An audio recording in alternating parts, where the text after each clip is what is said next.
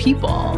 We care about our members' legal issues, but we also care about their real life personal issues. So as parents, as dog owners, as, siblings, as sons and daughters, we understand that these issues are not only about the law, they have a personal side to them.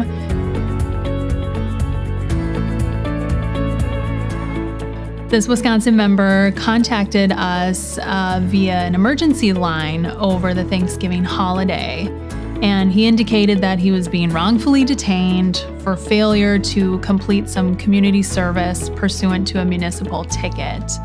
The member had actually completed that community service, and the arrest was in error, but given the holiday time frame, he wouldn't be released for almost a week.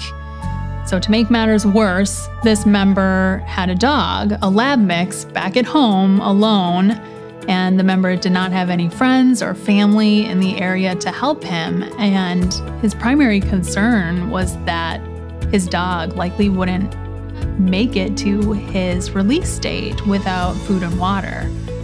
So he spoke with one of our attorneys, and our attorney acted quickly, made several phone calls to the member's original attorney for the municipal ticket, as well as his caseworker, gave very detailed information about the situation, including the fact that this dog's life was in jeopardy. And another one of our attorneys followed up with this member subsequent to that conversation and discovered that, due in large part to our attorney's quick and persistent efforts, the member was able to secure an early release date, and he returned home to a happy and healthy dog. So he was very pleased with that.